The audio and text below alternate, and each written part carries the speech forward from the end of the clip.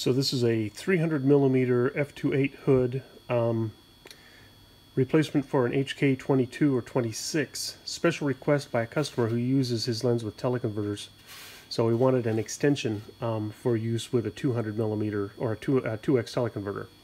And so this is the basic hood, the first section.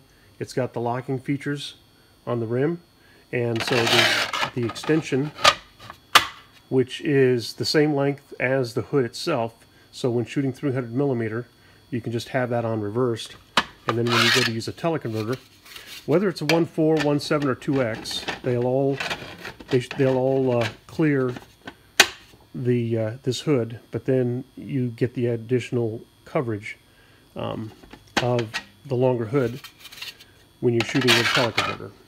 So again, this was a special order request from a customer, but it's an example of what I can do with the hood design.